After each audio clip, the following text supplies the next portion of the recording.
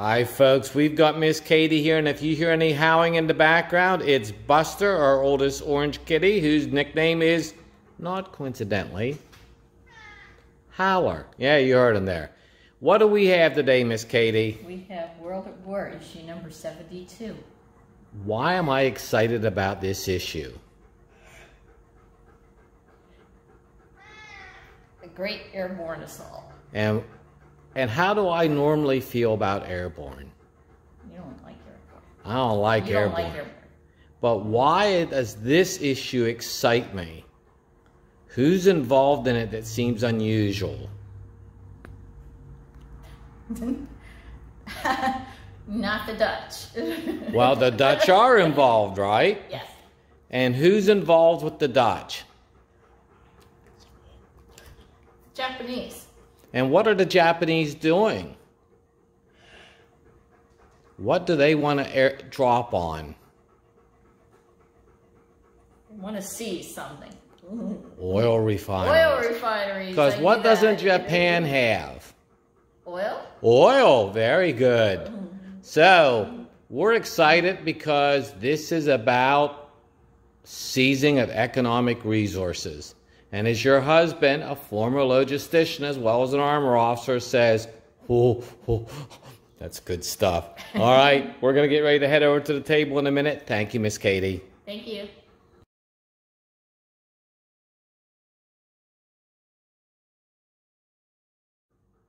Hi, folks. It's Dr. Smith, i.e. Smitty, and as Miss Katie showed you, we have issue 72 of World at War. And why are we excited by this? Because it has things you're never supposed to do. You're never supposed to break contact with folks. PALEMBANG, which is the Japanese air assault on the Dutch refineries. And now why is that important? Because, as Miss Katie explained to you earlier, Japan has no oil and really no natural resources.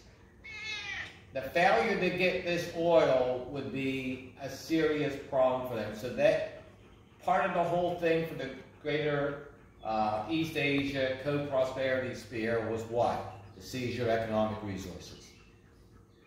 Have to get the oil, don't have it, their military shuts down, their economy shuts down, because earlier that year, in 1941, the summer of 1941, FDR embargoed oil from the United States. So Japan is running on a timeline. They're running out of oil.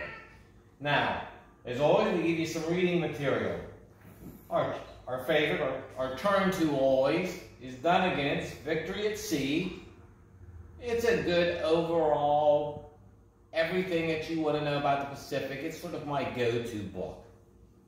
There is the old classic, hi Patsy, John Toland's The Rising Sun, which, although it's about the same size as Victory at Sea, seems about 50% heavier. Maybe it has more words in it. Then, of course, we've got one of our favorite little books, Japanese Naval Vessels of World War II. When I had built at one point the entire Japanese battleship fleet in model in Hasegawa. The Hasegawa, and I think there's another model company, but this turned out to be invaluable. And there is also Wilmot's book, The War of Japan, The War in the Balance, and this is a little later than our period.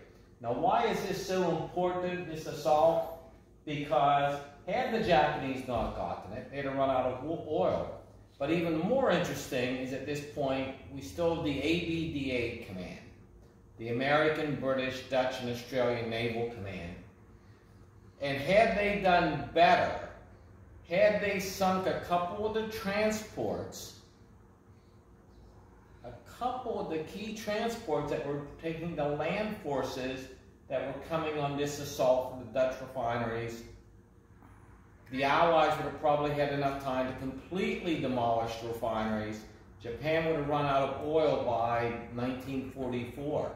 How does World War II play out if the Japanese are out of oil in 1944? Ooh, I'm thinking not good. How about you? As always, we thank you. We'll look at some of the other stuff in the game itself here in a minute. Thanks. See you in a minute. Hi folks, it's Smitty again, i.e. Dr. Smith. We're looking at the new World at War issue, number 72. I could even see without my glasses on today. That was even with doing all the roses. Actually, I did 3 of the big roses and de-headed them. But nice cover, and like I said earlier, it was like, oh no, not a British airborne one. And who came to see us? It's her Miss Frankiness, her divineness, and she is on, of course, the map. Hi, sweetie. Let's shush you off to the side. And she's gone. But, nice cover. You know, somehow they start to look more like books now. And, of course, the counter sheet. Nice counter sheet, and we have, what makes this so interesting, Japanese airborne units. Down here we've got Dutch, British, and over here we've got British, some Italian, and German. But of course what you really want to see are the maps. So here are our maps. The 100-mile-an-hour overview, right? But here's the Promosol Bridge one. And of course your objective hexes, and she's back. Hi, sweetie. What I like is in the middle, you've got the CRT, the terrain key, the terrain effects chart, the command point tracks. So everything you need to use is neatly set up here. Like here, eliminated units, airstrikes, reinforcement. But the one I really like, of course, is Palembang. And we'll look at the Palembang map here. And of course, this is, of all things, a Japanese air assault in 1942 to seize the Dutch refinery right here, the BPM, Bravo Papa Mike refinery.